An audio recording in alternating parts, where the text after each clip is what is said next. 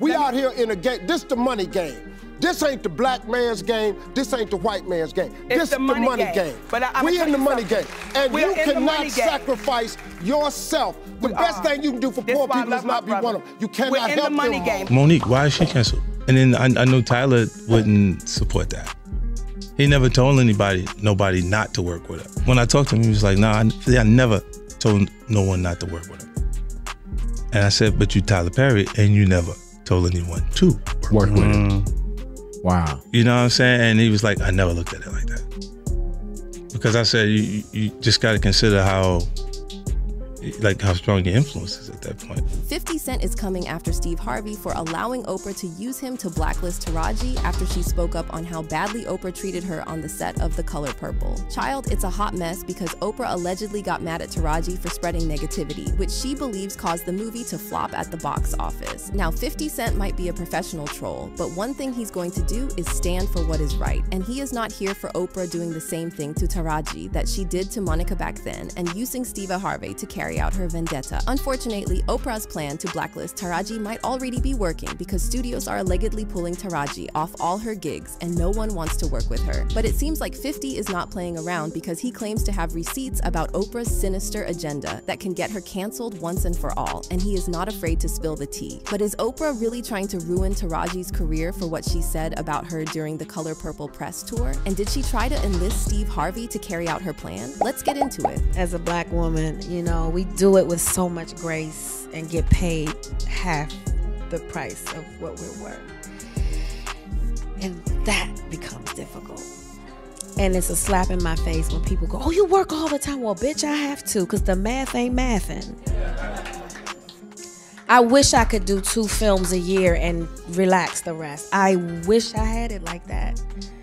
So because you see me working so much, I got to. You know, big bills come with this shit we do, okay? I don't do this alone. It takes a team. And they want to get paid for their work, as they should. So when you hear somebody making, oh, they made $10 million on this movie, well, you know Uncle Sam gonna get 50% off the top, right? And then you gotta pay 30% or however much you pay your team. So you really haven't made $10 million. So that's why that Benjamin Button story hits so hard, because all I was asking was for $500,000. I wasn't trying to take nothing from Brad Pitt or Kate Winslet, Blanchett. They deserve to earn what they get because they work their asses off for it. I so too worked my ass off. And at the time, I couldn't say no. I didn't have any power because they would have been like, next. But I saw the bigger picture and I had to check my ego. And it was tough because I had to check it every day on that set. I had to check it because it would rise up in me and I was...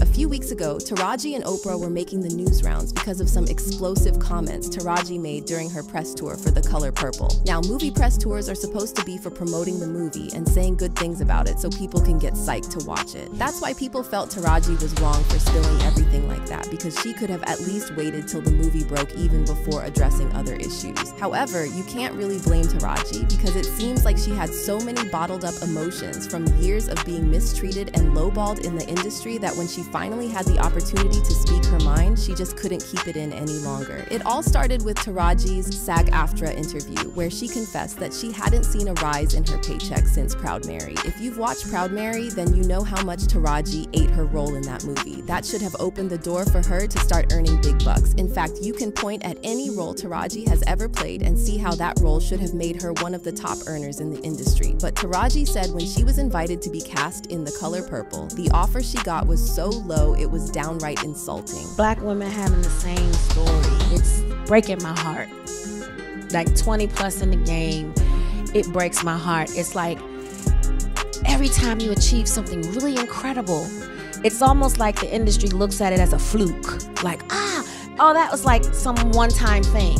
So you fall back to the bottom and you gotta negotiate and fight tooth and nail to get what you made the last time. When where's my raise? I haven't seen a raise in my income since Proud Mary. And almost had to walk away from Color Purple.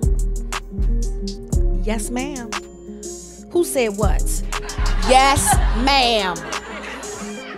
Yes, ma'am. Because you know what? If I don't take a stand, how am I making it easy for Fantasia and Danielle and Hallie and Felicia? Then why am I doing this? If it's all just for me, why are you here? We are to service each other. God is very clever. He put us on this earth and he made us all look different. He made it complicated. We need to figure it out. And we can. We can. And we are. You have to look at the glass as half full. It's always half full. Taragi then talked about how she had to take a stand in issues like this because if actresses in her position didn't speak up, then younger actresses would suffer the same things they had to face in the industry. Taraji's statements opened the floodgates for a much-needed conversation about how Black women are underpaid and underappreciated in the industry. Even the Viola Davis spoke up about how she was still underpaid despite achieving everything her male and white female colleagues have achieved.